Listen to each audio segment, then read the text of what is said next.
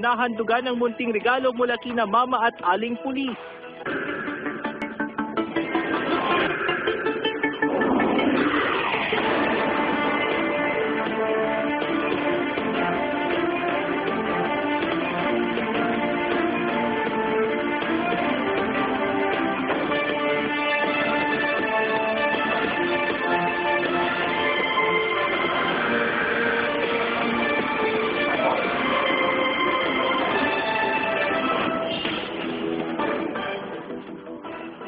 Magandang hapon na Imbagamalam, Hilaga at Gitnang Luzon.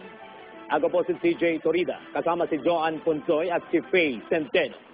Aarangkada na ang mga balita. Dahil sa paglakas ng hanging amihan, pinakamalamig na temperatura sa Pangasinan na itala ngayong araw. Samantala, Bagyong Orduha magdadala ng kalat-kalat na pag-ulan sa North Central Luzon ngayong weekend. At posible pa raw itong lumakas dahil nasa karagatan pa lang ang bagyo. Para sa karagdagang detalye, magkakasama natin live si Kim Banderlipe.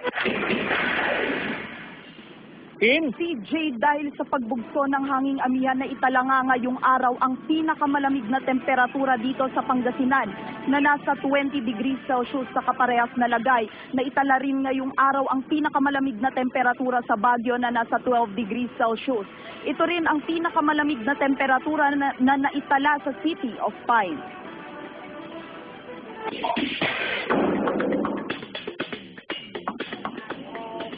Napahigop ng mainit na kape kaninang umaga sina Mang Eduardo at Nanay Faye. Naramdaman daw kasi nila ang biglaang paglamig ng hangin ngayong araw. Malamig, masarap matulog. Tapos nakakatamad gumising. Dito ako natutulog. Unaanohan ko na medyo malamig na. Ayon sa Pag-asa, mas lumakas ang bugso ng hanging amihan na nasa 3.5 meters per second kaya lumamig ang panahon. Ngayong araw ang naitalang pinakamalamig na temperatura sa Pangasinan ngayong Disyembre na bumagsak sa 20 degrees Celsius. Bumaba po yung temperatura natin kasi dati nung nakarang araw nag-average tayo ng 23.5 to 23 yung temperatura ng nakarang araw. So biglang baba ngayon yung temperatura na kaya nakaranas tayo ng malamig na hangin. Samantala magdadala naman ng maulan na weekend ang Bagyong Orduha sa North Central Luzon. Dahil sa bahagyang pagbagal ng galaw ng Bagyong Orduha, makakaranas ang rehiyon ng kalat-kalat na pag-ulan sa weekend. Update lang tayo tungkol sa Bagyong Orduha. Bahagya itong bumagal sa paggalaw ng 5 kilometers per hour at gumagalaw ito pahilagang kanluran. Inaasahan naman na lalabas ito sa Philippine Area of Responsibility pagdating ng Huwebes. At samantala, pinag-iingat pa rin ang mga mangingisda dahil posibleng magkaroon ng gale warning ayon sa Pag-asa sa eastern seaboard ng Northern Luzon pagdating ng linggo. Yan muna ang latest. Balik sa'yo, CJ. Maraming salamat, Kim Banderlipe. Pagnanakaw ng cellphone sa isang tindahan sa Mangaldan, Pangasinan, nahuli kam Russell Simorio. Pasok! Sa kuha ng CCTV, makikita ang isang babae na tila abala sa pamimili pero pag nanakaw pala ang pakay sa isang tindahan sa Mangaldan, Pangasinan. Nilapitan ng hindi pa nakikilalang sospek ang kaha at pasimpleng tinangay ang isang cellphone na nagkakahalaga ng 16,000 piso. Sinamantala umano ng sospek na iisa lang ang bantay ng establishmento. Nung dinidistract niya ako, doon niya kinukuha. Nakaharap siya sa akin pero yung kamay niya nasa likod na para kunin yung phone ko. May kasama ba umanong batang suspect na nagsilbing lookout? Ngayon lang din nadiskubre na peke palang ibinayad ng 1,000 peso bilang suspect matapos pumili ng 2 noodles. Inaalam pang pagkakakilala ng suspect na mabilis na tumakas matapos ang krimen. Ayon sa pulisya, modus operandi ng suspect na lituhin ng tendera para maisakatuparan ang pagnanakaw. Naka-dress sila talaga yung mga maayos. Kaya hindi mo sila masyadong halata na sila yung may gawain na masama. Nagpaalala ang mga otoridad na maging mapagmatsyag para di mabiktima ng mga kawatan. Russell Simorio naghahatid ng Balitang Amyanan. Rider patay sa pagsalpok ng motorsiklo sa concrete railing sa De Venecia Expressway sa Dagupan City. ang insidente sa pool sa CCTV. Naka-alerto Kim Bandarlipe. Kitang-kita sa CCTV ang mabilis na pagpapatakbo ng rider ng motorsiklo na si Jason Soriano sa kanyang kaibigan na si Mark Christian Galvez na nag-overtake pa sa kasunod na sasakyan. Dire-diretso ang motorsiklo hanggang sa sumalpok sa concrete railings ng kalsada. Nahulog sa ilog ang back rider na si Galvez. Nabagok naman ang ulo ng rider. Mostly doon ang responde natin sa highway na yun, doon sa parang sa rotunda niya, U-turn. Makikita rin sa video na dinaan-daanan lang din ng mga motorista ang mga biktima hanggang sa rumisponde ang mga kawani ng CDRRMO. Dinala ang mga biktima sa pinakamalapit na ospital pero binawian ng buhay si Soriano. Patuloy na ginagamot si Galvez. Dahil sa dami ng aksidente dito kada taon, pinag-aaralan ng otoridad kung maaaring ayusin ang rotondang ito para mabawasan ang aksidente. Samantala, patuloy ang paalala ng otoridad na magdoble ingat sa pagmamaneho lalo na tuwing gabi. Kim Bandarlipe, nagatid ng Balitang Amyanan. Patay habang ginagamot sa ospital ang 79 anyos na lola matapos mabangga ng motorsiklo sa Lawag City, Ilocos Norte. Bumili raw ng sabon ang biktimang si Divina Duyaw nang mabangga ng motorsiklong minamaneho ni Jansen Mabago. Sa lakas ng impact, tumilapon ang biktima at nagtamo ng sugat sa ulo at nabali pa ang tadyang. Sumuko si Mabago sa otoridad matapos ang insidente. Ilang improvised na boga sa Singgan, Pangasinan, kinumpiska ng otoridad. Tutukan sa ulat ni Alfie Tulagan. Kinumpiska ng mga otoridad ang ilang mga improvised na boga na umano'y ginamit sa gulo na narespondihan ng pulisya sa Barangay Dupak at Singgan, Pangasinan. Nakuha ito mula sa 3 mga minor de edad na ginamit bilang armas para makapaghiganti sa isang gulo. Dahil ito ay bawal under the law na 10591, hindi natin na hinayaan na ma-possess nila itong mga improvised firearms na ito. So, kinonfiscate natin ito. We call this yung Holland gun. Ang mga improvised na armas, gawa sa mga recycled na tubo, hose, plastic bottles, lighter at thinner. Kahit daw karaniwan itong ginagamit ng mga magsasaka para itaboy ang mga peste sa bukid, delikado pa rin ito lalo na kapag ginagamit ng mga minor de edad. But if you are going to use this doon sa commission of a crime, wala siyang pinagkaiba doon sa operation ng typical na firearms. Kasi based doon sa 10591 sa section 3, yung definition ng firearm pasok sa doon sa Holland gun. Ang mga kabataang ito na nasubukan gumamit ng improvised boga noong mas bata pa sila, aminadong delikado ang naturang Holland gun. Ginagabitan niya ng gas. Meron incident na meron nasasabugan sa mukha. Parang sinishake nila tapos spark lang ng lighter yung gagawa ng explosion. Delikado rin. Yup, syempre delikado siya, Alfie Tulagan, naghahatid ng Balitang Amyanan. Inspeksyon sa Noche Buena products sa Vigan City, Ilocos Sur, isinagawa ng DTI. Narito ang exclusive report. Muling ininspeksyon ng Department of Trade and Industry ang mga nagbebenta ng Noche Buena products sa Vigan City. Layo ng inspeksyon na malaman kung nasusunod ang suggested retail price ng mga produkto. Kaagad-agad yung mga end consumers, pwede na nilang i-compare based doon sa nakikita nilang suggested or retail price dito sa grocery, and then pag may duda sila, doon na nila kaagad i-compare kung mas mataas o mas mababa doon sa SRP. Ang mamimiling si Maylin, sinusuri raw niyang mabuti ang mga bibilihin kung tama o hindi ang presyo. Opo. Kasi para makita mo yung totoong presyo. Yung mga binibigyan ng DTI, yun ang sinusunod namin. Bakit kailangan natin sunod? Kasi mahirap nung hindi namin susundin. Ayon sa DTI, mas mahal ang ilang bilihin sa public market kaysa sa supermarket, gaya ng spaghetti sauce na mas mahal na mahigit 3 piso. Kadalasan, may mga produkto na mas mataas ang SRP dun sa public market. I do not know. Siguro, most probably, baka yung mga nandun sa public market ay kumukuha dito sa mga superstores. Ayon sa DTI, sinusulod naman daw ng mga malalaking tindahan ng SRP. Marjorie Padua, nagatid ng Balitang Amyanan. Pag-issue ng permit sa mga nais magbenta ng paputok, mas hinigpitan ng Bureau of Fire Protection sa Urdaneta City. May report si Alfie Tulagan.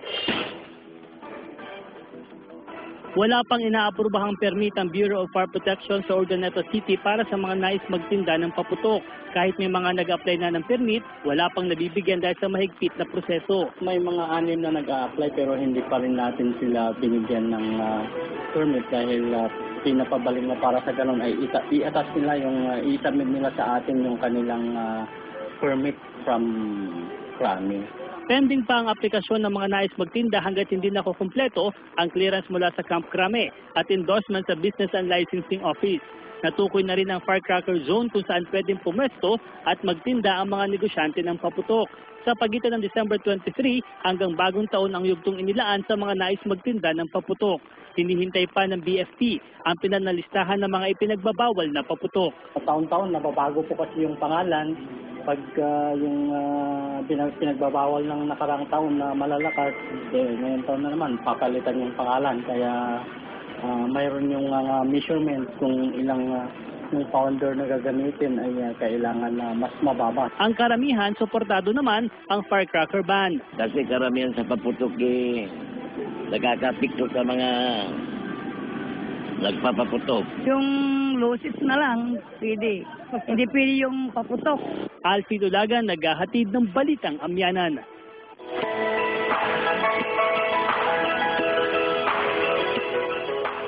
Live streaming ng Simbang Gabi sasagawa sa Minor Basilica sa Manawag, Pangasinan. Sundan sa ulat ni Rasul Simon. All systems go na ang Minor Basilica ng Our Lady of the Holy Rosary of Manawag para sa Simbang Gabi. Ang Simbang Gabi ay ang pagsisimba ng 9 na sunod-sunod na araw bilang paghahanda at pasasalamat sa pagsilang kay Hesu Kristo. Para sa mga nasa malalayong lugar, isasagawa ng simbahan ng live streaming kung saan mapapanood online ang mga kaganapan sa loob ng simbahan. Siyempre makakatulong dahil kung hindi ka makapunta ng simbahan, may sakit ka, pwede ka makinig na lang sa radyo. Kung may computer ka, pwede ka mag-live streaming. 2 HD kamerang ipepwesto sa paligid ng simbahan para sa live streaming. Malinaw at detalyado umano ang mga kuha ng kamera para lubos na maintindihan ang kaganapan at homily sa misa. Wala umanong problema kung hindi makapunta ng simbahan dahil sa isang click lang sa internet, pwede ka nang makisabay sa takbo ng misa. Maganda po yan sir dahil yung mga nasa malalayo na hindi magawang makarating sir, at least mapapanood na nila ng live. So, at least parang nasa simbahan na rin sila. Present sila during the Mass, right? Rather than live streaming. Yun yung gusto ko, yung live. I mean, mas ma-feel mo, right? Samantala nakalatag na rin ng seguridad ay patutupad ang pulisya lalo't inaasahan ang dagsa ng maraming deboto. Meron na rin tayong coordination sa 72nd Brigade, yung ating counterpart sa Army, at yung mga force multiplier para masiguro po natin yung seguridad ng ating mga churchgoer mamayang gabi at yung mamayang madaling araw. Russell Simorio, naghahatid ng Balitang Amyanan. Iba't ibang tema ng Kapaskuhan para maaliw ang mga pasyente, ibinida ng mga empleyado ng RHU Lingayen. Tuwins report. Wala raw tulak kabigin sa Aling Nova dahil sa napakagandang mga dekorasyon ng iba't ibang opisina ng Rural Health Unit 1 ng Lingayen, Pangasinan. Tila nawawala raw ang sakit ng mga pasyente dahil sa mga makukulay na Christmas decors. Masaya. Kasi napakagandang decoration. May kanya-kanyang tema ang Christmas decoration ng bawat opisina. Puno ng regalo ang Nurses Development Project Room na may temang gift-giving. Christmas po kasi parang main niya is red color po. Kaya red po yung napili namin.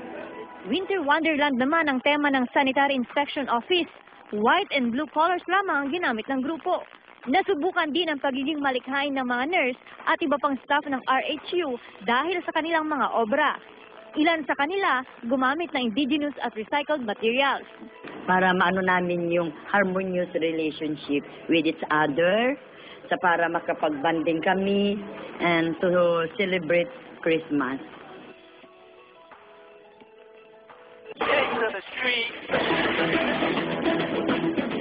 Mga gun enthusiasts nagpasiklaban sa Balon Dagupan Invitational Shoot Fest na bahagi ng City Fiesta.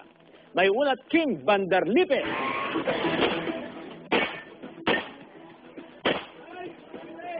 Malalakas na putok ng baril ang maririnig mula sa gun enthusiasts at law enforcers na lumahok sa Balon Dagupan Invitational Shoot Fest. Isinagawa ito sa shooting range sa Bunuan, Binloc, Dagupan City. Bahagi pa rin ito ng City Fiesta na layong masanay pa sa pagiging responsable ang mga gun owner at gun holders. To promote gun safety and responsible gun ownership sa ating mga civilian and likewise sa mga law enforcers natin. Ang daan-daang kalahok, sumabak sa 9 stages ng kompetisyon na layong mahasa pa ang kanilang galing sa pag-asinta. Ang totoong delikado is yung tao, hindi yung barel. Kasi doon sa barel, ang pinopromote namin dito sa mga gun clubs, yung safety, kung paano humawak ng tamang paghawak ng barel. Magtatagal ang Shoot Festival hanggang December 17. Kim Bandarlipe nagatid ng Balitang Amyanan. Sa mga oras na ito, mga kapuso, makibalita tayo sa pagsisimula ng anticipated Simbang Gabi sa Kapitolyo. At mula sa Capitol Plaza, sa Lingayen, Pangasinan, nakatutok doon live si Russell Simorio. Russell, kumusta dyan?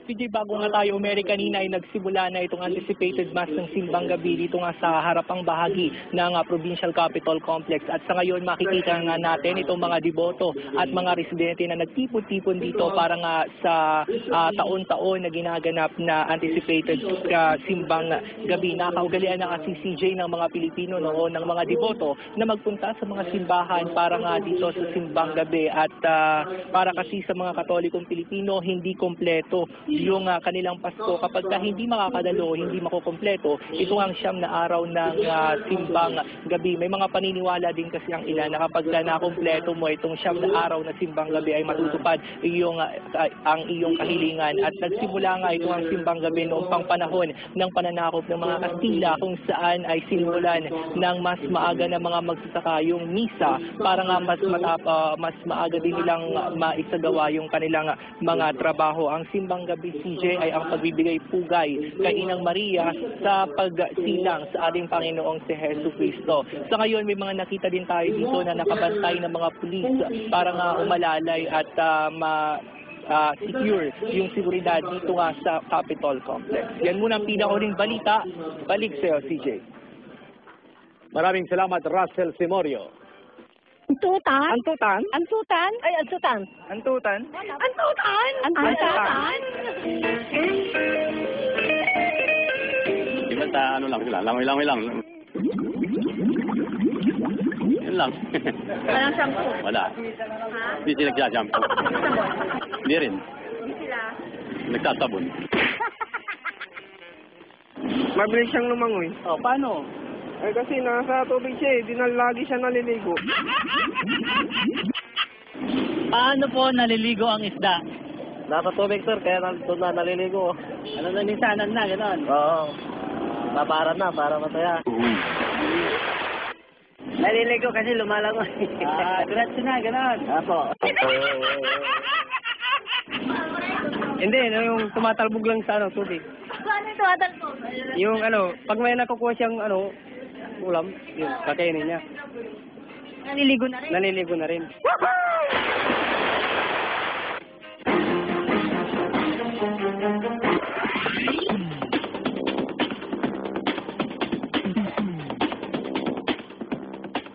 Oversupply ng gulay na itala sa Bagsakan Market sa Urdaneta City.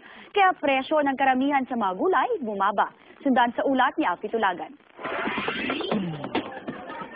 Nakikipagtawaran pa si Manang Leti Magayaga ng Malasiki, Pangasinan sa kanyang pamimili ng mga gulay sa Pangasinan Agri-Pinoy and Trading Center sa Urdaneta City. Inaalam din niya kung ano-anong gulay ang mura at mahal. Yung iba, sir, mura. Yung iba, mahal. Kaya kung bibili kami, yung mga mura, yun ang binibili namin. Base sa price monitoring sa Bagsakan Market, bumaba ang presyo ng karamihang gulay ngayon dahil sa dami ng supply. Talaga nag-oversupply pa rin kami. Kaya medyo mababa yung presyo namin. Ang kamatis na dating umaabot sa 40 pesos ang kada kilo, ngayon nasa 8 hanggang 12 pesos na lang. Ang talong na umaabot din ng 40, nasa pagitan ng 12 hanggang 15 pesos. Nasa 11 hanggang 12 pesos naman ang kada kilo ng ampalaya. 35 to 40 pesos ang sitaw at 10 to 12 pesos ang upo. Iba yung quality, iba yung presyo ng quality, iba yung mga sa regular price. May mga regular price na iba-iba. Alamang ang mura talaga rito ngayon. Bagyo tumaas ang presyo ng okra na nasa 35 pesos kada kilo. Tumaas din ang presyo ng siling haba o yung mga pangsigang. Mataas din ang presyo ng sibuyas na aabot sa 110 pesos ang kada kilo at bawang na nasa 80 pesos kada kilo. Mura naman ang presyo ng luya na nasa 25 hanggang 30 pesos ang kada kilo. Wala naman daw epekto ang malamig na temperatura sa supply ng gulay ngayong buwan. Alfie Tulagan, naghahatid ng balitang amyanan.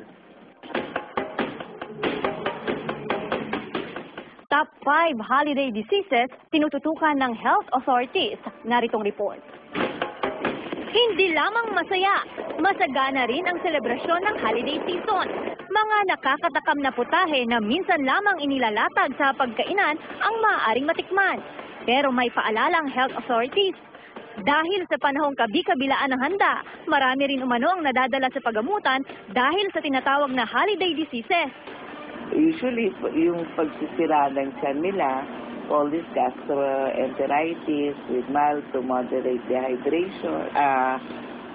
Kasi siyempre pag nagtatain na, madidehydrate na. Tapos, hypertension, kasi yung mga matatakaw sa mamantikang pagkain. Sa ngayon, marami na umano ang nagpapakonsulta sa MHO Lingayen matapos tamaan ng gastroenteritis, ubot-sipon, lagnat, hypertension at diabetes. Hindi raw bababa sa 3 pasyente kada araw ang nagpapakonsulta dahil sa pananakit ng tiyan. Pag iba-iba yung kinakain, di ba may mga pagkain na magkakalaban, halimbawa gata, yung mga ginataan, tapos kakain ka rin ng parang yung mga kakanin. Minomonitor ni Emilia ang kanyang kalusugan dahil sa hypertension. Kontrolado umano ang kanyang kinakain sa mga handaan. Tumaas na naman ang high blood pressure ko. Kaya takot naman ako para maalagaan ko yung mga anak ko, mga apo ko, sa asawa ko. Payo ng MHO, importanteng dalhin ang mga maintenance o gamot sa anumang okasyon. Iwasan din umano ang mga ipinagbabawal na pagkain para hindi lumala ang sakit.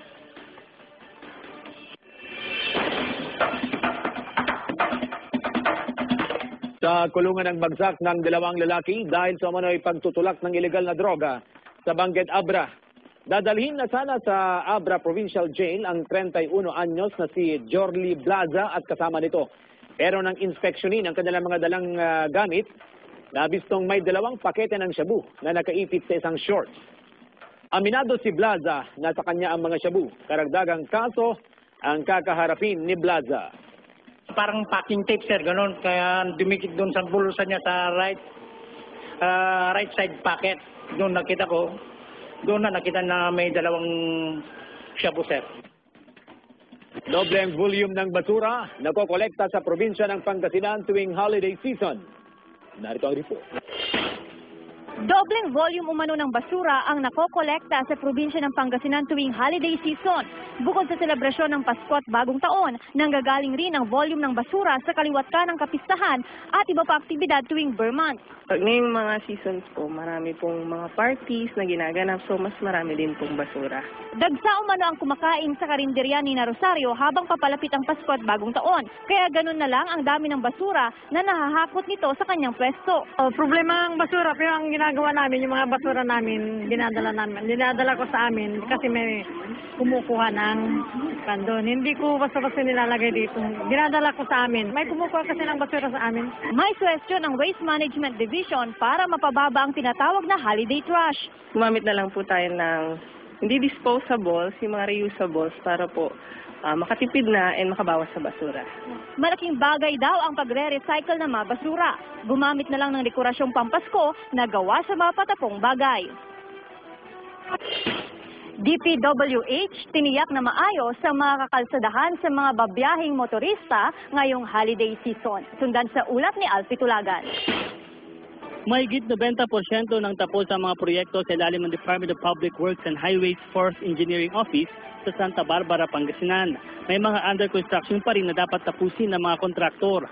Medyo patapos na yung mga projects natin and hopefully ang maiwan na lang natin ay yung mga construction, ay widening ng ang bridges natin. All the rest, meron lang isa na flood control na maiiwan by the first week of January to be completed. All the rest, tapos na lahat. Natapos na ang mga flood control mitigating projects sa kanilang nasasakupan. Sa mga babiyahin naman ngayong holiday season, tiniyak ng DPWH na nasa maayos na kondisyon ang mga kakalsadahan. Sa mga ongoing na projects natin, we see to it, naglalagay tayo ng mga signages, complete signages along the road. Tapos, merong mga safety net aside from that. Ang mga motorista nanawagan sa DPWH na dagdagan ng mga warning sign lalo na sa mga hindi pa natatapos na road construction. Oo, yung pedestrian line doon, wala na. Nawala na, dalawa, magkabila. Saka, yung mga warning signs, kuminsan, kulang-kulang pa. Alfie Tulagan, naghahatid ng balitang amyanan.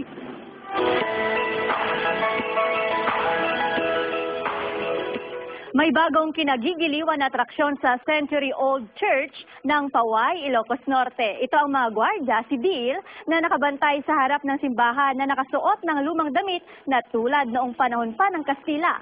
May suot ang mga itong sombrero na terno sa damit nilang gawa sa Abel, Iloco. Masaya naman ang mga gwardiya dahil patok sila sa mga turista. Paandar daw ito ng lokal na pamahalaan para sa turismo lalo at umpisa na ng tradisyonal na Misa de Gallo.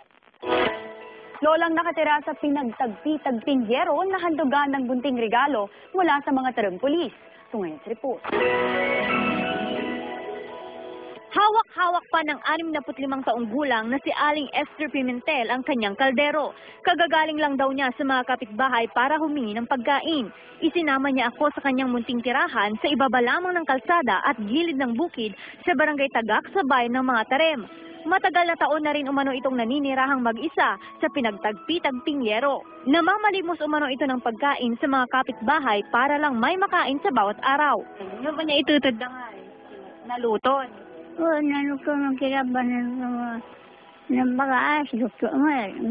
Grabe, yan. Tipid magsalitang matanda. Halos hindi raw ito nakakakain sa buong araw kaya madalas itong balisa. Isang maagang regalo ang natanggap ni Aling Esther mula sa mga tarimpulis. Bukod sa pagkain, kumot at unan ang ibinigay ng pulisya. Kasi nag-iisa na rin siya dito sa kanyang tinitirahan na napakaliit at isang barong-barong. So siguro Christmas naman at ito yung hinahanap natin yung mga walang kakayahan sa buhay.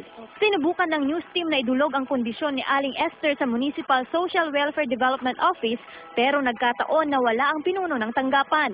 Muli naman umanong makikipag-ugnayan ang barangay sa MSWD. Kung sakaling may mga gusto nga mag-abot ng tulong sa ating nangangailangan, pwede pong sa amin magkipag-ugnayan. Marawi-inspired na kanyon na pambato sa gaganaping Bongbong Bona 2017 sa mga daan Pangasinan, ipinasilip na ng defending champion. May report si Kim Bandarli. Desidido na muling manalo ang 3 taon ng kampiyon sa Bongbong Bona competition na si Kagawad Rading Abrigo ng Barangay David sa Mangaldan, Pangasinan. Taunan itong kompetisyon sa bayan kung saan ibinibida ang palakasan at pagandahan ng kanyon na gawa sa kawayan. Gawa sa kawayan, lata at planggana na pinormang kanyon na pangyera ang disenyo ng bongbong ni Abrigo. Inspirasyon niya raw dito ang nangyaring bakbakan sa Marawi. Lagi kong iniisip kung ano yung timing na paggawa, kagaya ng nangyari sa Marawi. Naisip ko na gumawa ng tangke para may parating sa mga mamayang Pilipino na simbolo ng tagumpay ng mga sundalo. Gaganapin ang kompetisyon sa Mangaldan Plaza sa December 30 bilang pagsalubong sa bagong taon. Sa pang-5 taon, wala naman pong untoward incident. But of course, we're always ready with it. No? Ito pong pag-aalambre nung ginagawa nilang mga bongbong na mga kada barangay, binibigyan natin sila ng parameters. Like, meron po tayong height requirement. Inaasahan naman ng lokal na pamahalaan na mas maraming makikilahok ngayong taon sa palakasan at pagandahan ng bongbong. Kim Bandarli, pinagatid ng Balitang Amyanan. Bago po kami magpaalam, mga kapuso, iniimbitahan namin kayong manood sa Kapuso sa Pasko Christmas Caroling Competition. Bukas po yan, 2:00 ng hapon sa Magic Mall, Urdaneta City.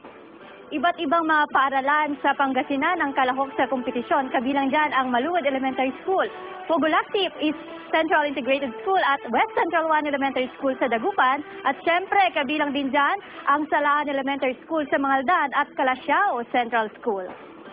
And of course, mga kapuso, pagkatapos ng Christmas caroling competition, may magaganap din Kapuso Mo Show sa parehong lugar kung saan makikita nyo ang mga bibisitang Kapuso Stars. Abangan nyo kami dyan sa Urdaneta City. Kita-kits mga kapuso. At yan ang mga balitang hatid ng tropa ng katotohanan sa Hilaga at Gitnang Luzon. Kami ang sandigan ng katotohanan, serbisyong totoo lamang. Maraming salamat sa inyong pagtitiwala. Ito ang Balitang Amyanan.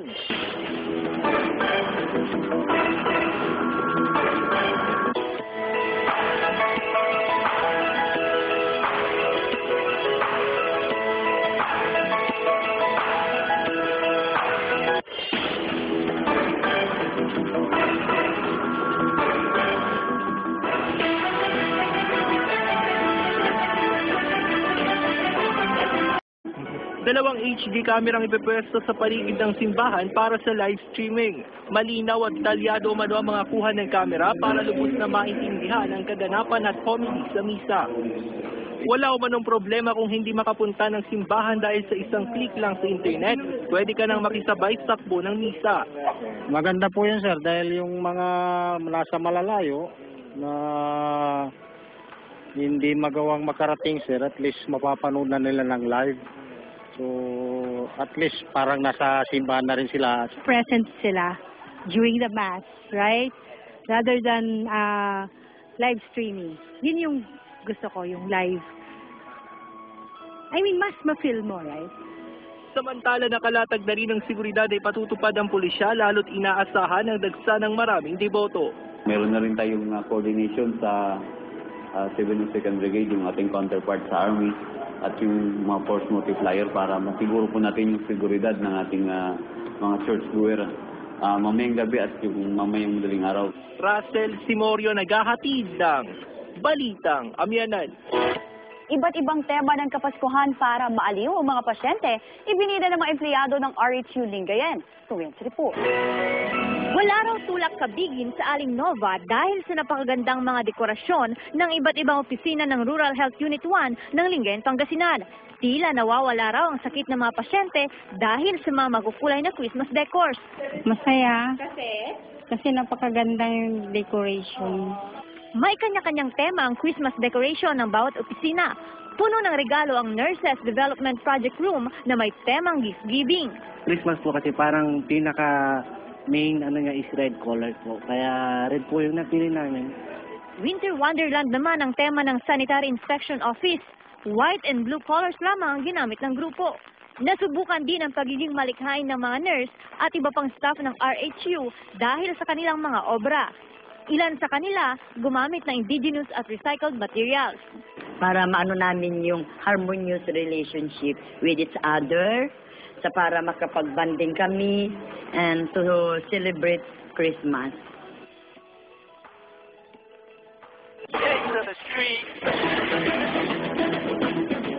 Mga gun enthusiasts nagpasiklaban sa Balon Dagupan Invitational Shoot Fest na bahagi ng City Fiesta. May ulat King Bandarlipe.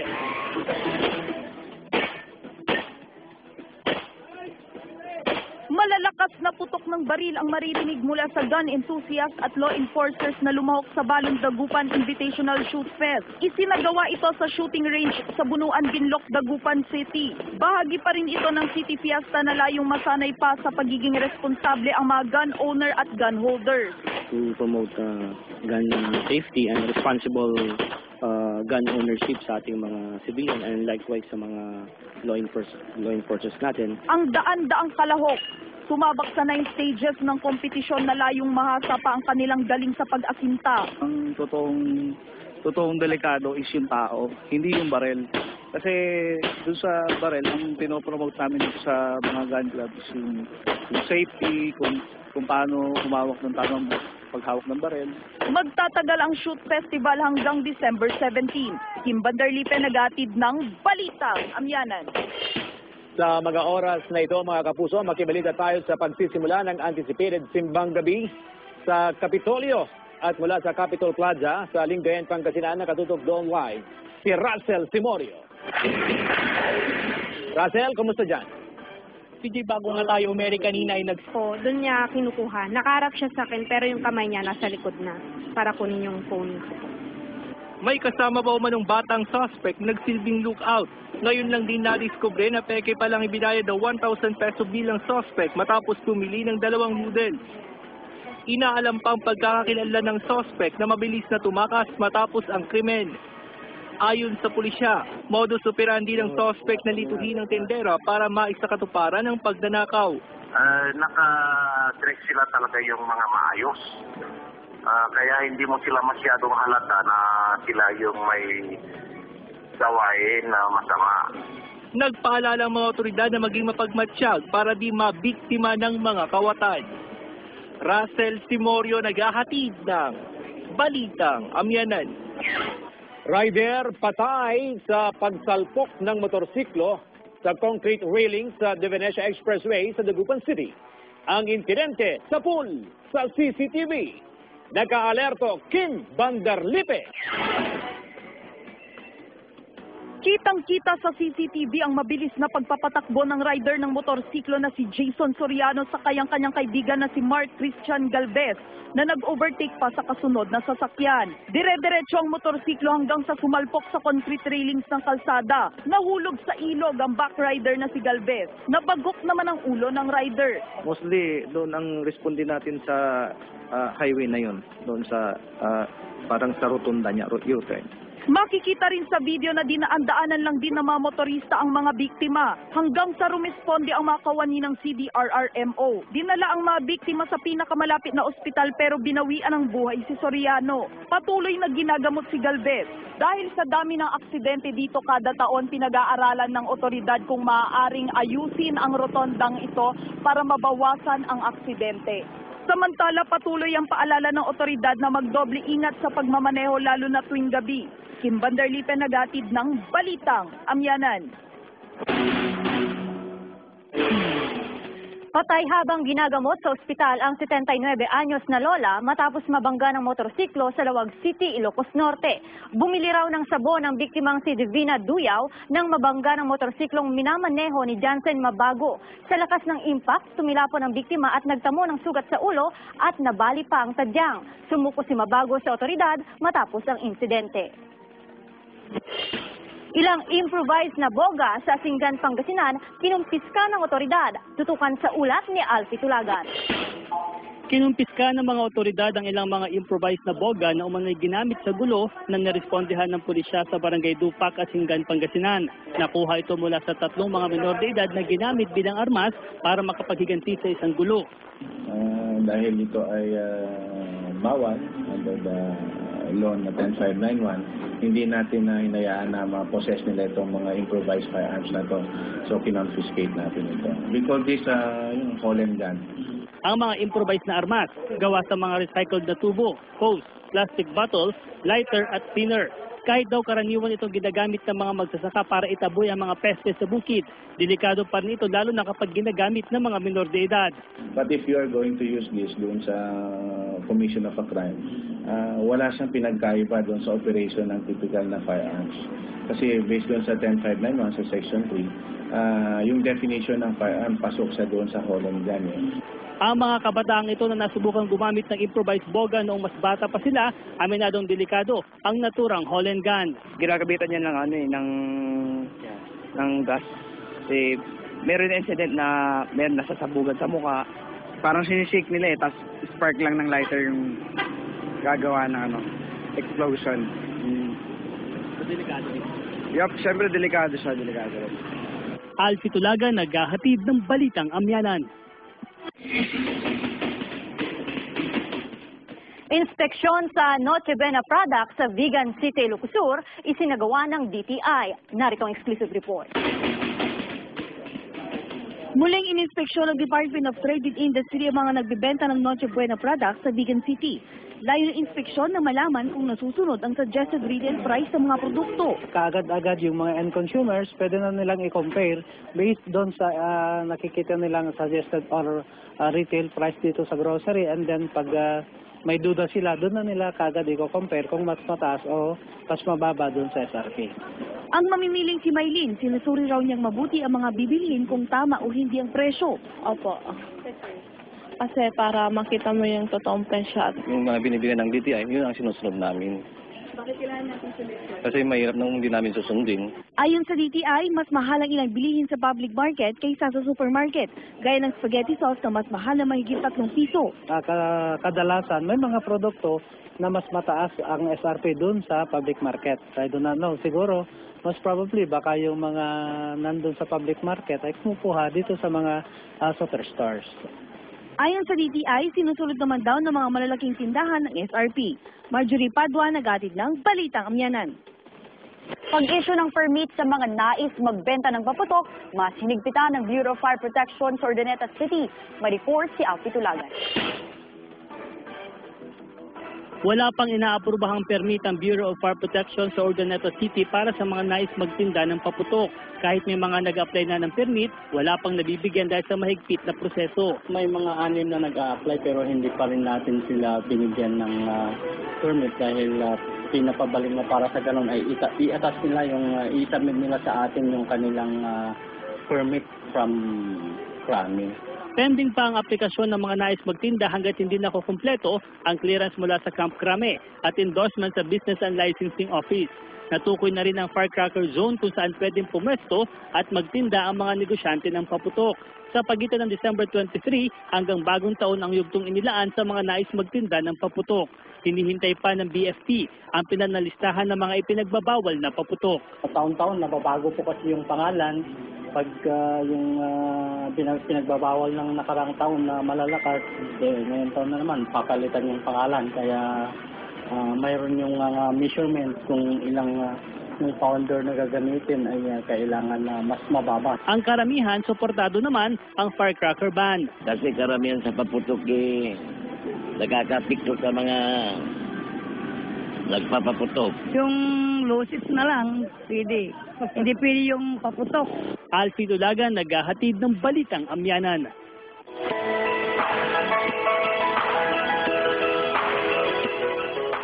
Live streaming ng Simbang Gabi sasagawa sa Minor Basilica sa Manawag, Pangasinan. Sundan sa ulat ni Rasul Simon. All systems go na ang Minor Basilica ng Our Lady of the Holy Rosary of Manawag para sa Simbang Gabi. Ang Simbang Gabi ay ang pagsisimba ng 9 na sunod-sunod na araw bilang paghahanda at pasasalamat sa pagsilang kay Hesu Kristo. Para sa mga nasa malalayong lugar, isasagawa ng simbahan ang live streaming kung saan mapapanood online ang mga kaganapan sa loob ng simbahan. Siyempre makakatulong dahil kung hindi ka makapunta ng simbahan, may sakit ka, pwede ka makinig na lang sa radyo. Kung may computer ka, pwede ka mag-live streaming. Simula na itong anticipated mass ng Simbang Gabi dito nga sa harapang bahagi ng Provincial Capitol Complex. At sa ngayon makikita nga natin itong mga deboto at mga residente na nagtipon-tipon dito para nga sa taon-taon na ginaganap na anticipated Simbang Gabi. Nakaugalian na kasi CJ ng mga Pilipino noon ng mga deboto na magpunta sa mga simbahan para nga dito sa Simbang Gabi. At para kasi sa mga Katolikong Pilipino, hindi kompleto yung kanilang Pasko. Kapag hindi makakadalo, hindi makukompleto, ito ang 9 na araw ng Simbang Gabi. May mga paniniwala din kasi ang ilan na kapag nakompleto mo itong 9 na araw na Simbang Gabi ay matutupad ang iyong kahilingan. At nagsimula nga ito ang Simbang Gabi noong panahon ng pananakop ng mga Kastila kung saan ay sinimulan ng mas maaga na mga magsasaka yung misa para nga mas maaga din nilang maisagawa yung kanilang mga trabaho. Ang Simbang Gabi, CJ, ay ang pagbibigay pugay kay Inang Maria sa pagsilang sa ating Panginoong si Hesu Kristo. Sa ngayon, may mga nakita din tayo dito na nakabantay ng mga pulis para nga umalalay at secure yung seguridad dito nga sa Capitol Complex. Yan muna ang pinakahuling balita. Balik sa'yo, CJ. Maraming salamat, Russell Simorio. Antutan? Antutan? Antutan? Ay, antutan. Antutan? Antutan? Antutan? basta ano lang sila, langoy-langoy lang. Yun lang. Walang shampoo? Wala. Ha? Hindi sila nagsashampoo. Hindi rin. Hindi sila? Nagsasabon. Mabilis siyang lumangoy. Oh, paano? Eh kasi nasa tubig siya eh, di na lagi siya naliligo. Paano po naliligo ang isda? Nasa tubig, sir, kaya doon na naliligo. Ano na minsanan na, gano'n? Oo. Nabaran na, para masaya. Naliligo kasi lumalangoy. Diretso na, gano'n. Apo. Hindi, yung tumatalbog lang sa tubig. Paano ito, Adalpo? Yung pag may nakukuha siyang ulam, yun, kakainin niya. Naliligo na rin? Naliligo na rin.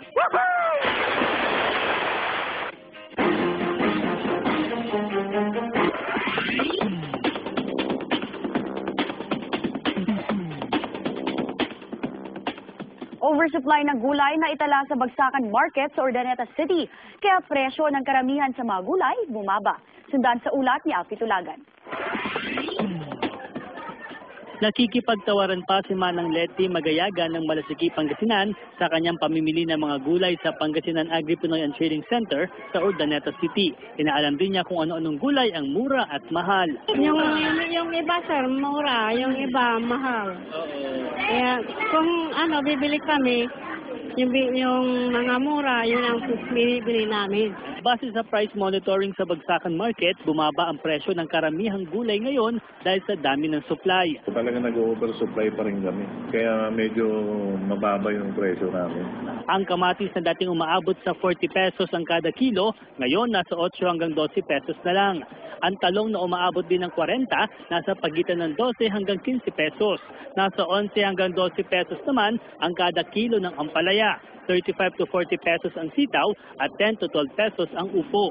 Iba yung quality, iba yung presyo ng quality, iba yung mga sa regular price. May mga regular price na iba-iba. Alamang ang mura talaga rito ngayon. Bagyo tumaas ang presyo ng okra na nasa 35 pesos kada kilo. Tumaas din ang presyo ng siling haba o yung mga pangsigang.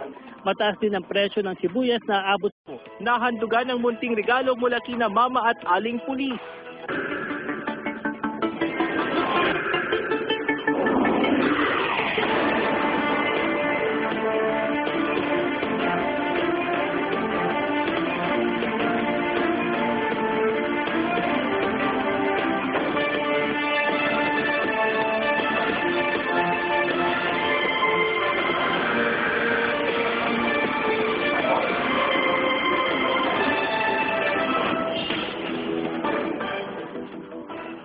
Magandang hapon na Imbagamalam, Hilaga at Gitnang Luzon.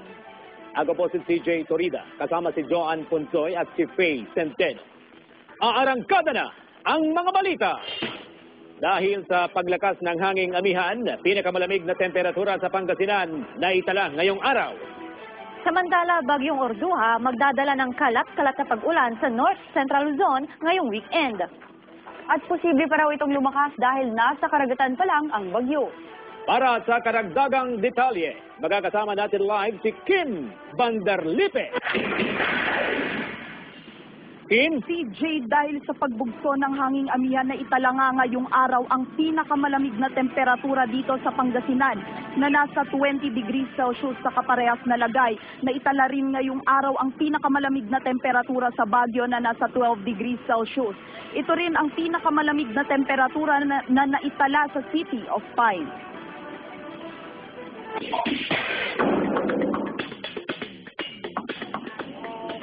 Napahigop ng mainit na kape kaninang umaga sina Mang Eduardo at Nanay Faye. Naramdaman daw kasi nila ang biglaang paglamig ng hangin ngayong araw. Malamig, masarap matulog.